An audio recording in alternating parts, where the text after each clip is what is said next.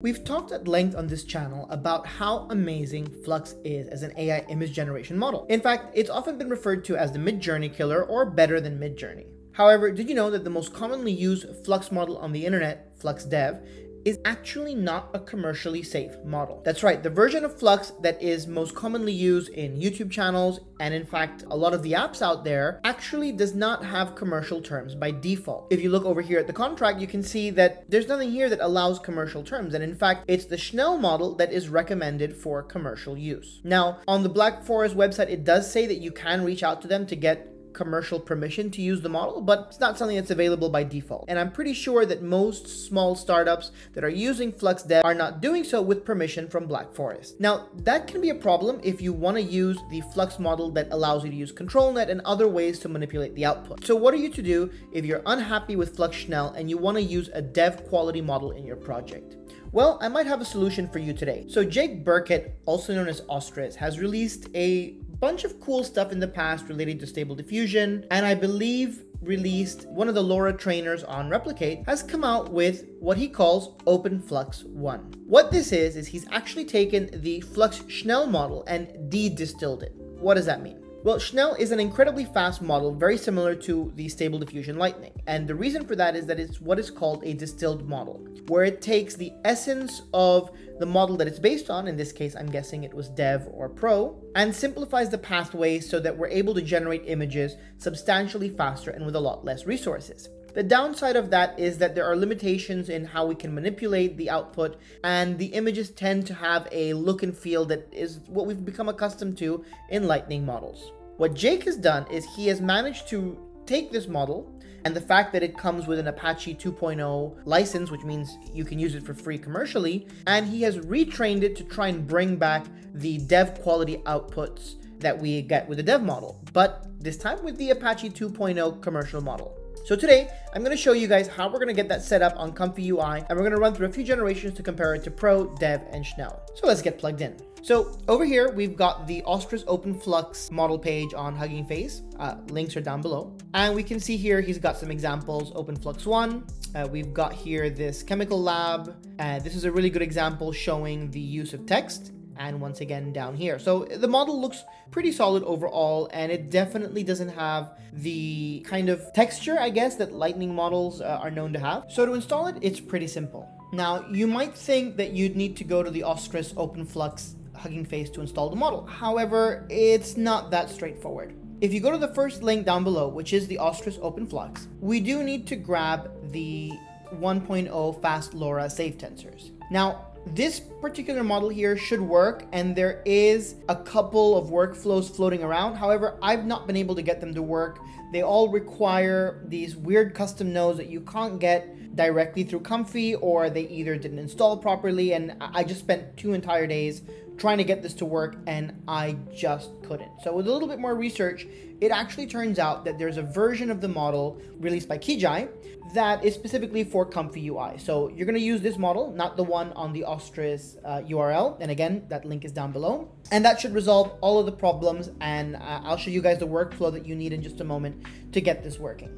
So you're gonna go ahead and grab the LoRa and put that into your Comfy UI LoRa folder. As usual, I'm using RunPod, but this should apply whether you're using Mac, Windows, Linux, the same file structure applies. So just go to your Comfy UI folder, into Models and LoRa, and you can drop the fast LoRa's safe tensor there.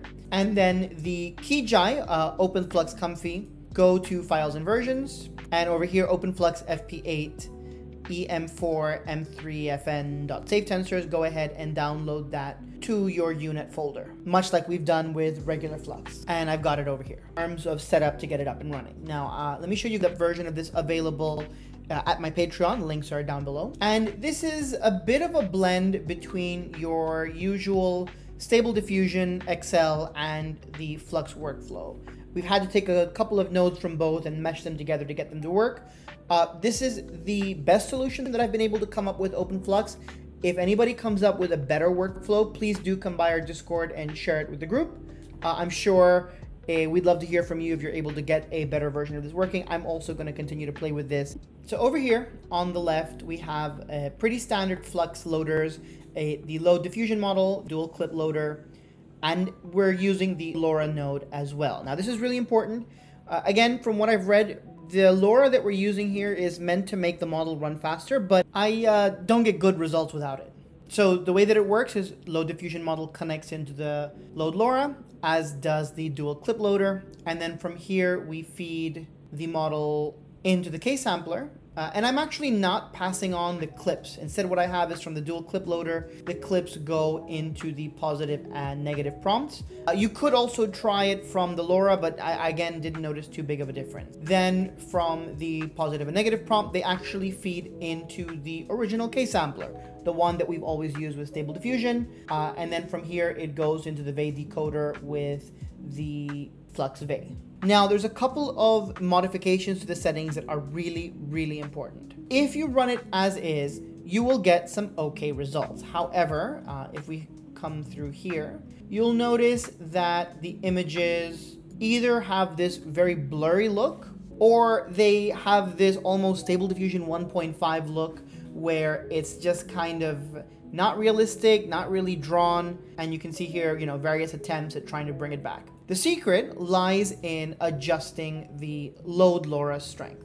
So as you can see here, I have my strength model set to 0.72. I find that a number between 0.7 and 0.8 is kind of the sweet spot. And then rather than using the simpler scheduler as we do with Flux, I find that Keras works exceptionally well. You want to make sure your CFG here is set to 1 and your steps are set to 30. Now, what this does mean is you don't really have a very usable CFG scale. Again, I find that if you push this up beyond 1, you end up with a little bit of that graphic design pasty style look. If you bring it to underneath 1.0, it does get a little bit more realistic, but you start to have funny things happen. Like, for example, we can see here, this was about as close as I had gotten with previous testing. And then when I lowered the CFG to 0.5, I ended up with this monstrosity. And at 0.9, we kind of get something similar, but you start to see people in the background. So right now, I guess that would be the kind of closest thing that you have to giving the model a little bit more freedom, is lower that CFG from 1 slightly. But there's probably a better way to do this. However, reading through the model page, right, we can see here that they do suggest to use classic CFG instead of the Flux one and to leave it at 3.5, but that just created all kinds of weirdness from me. So some additional testing will be required. So I'll throw up here a couple of examples that I've tested out earlier of OpenFLux versus DevFlux. All of these are based on prompts from our sponsor, Prompt Crafters, which is this absolutely fantastic prompt database that allows us to kind of go through this visual table and kind of figure out what we want to use as a prompt as a starting place.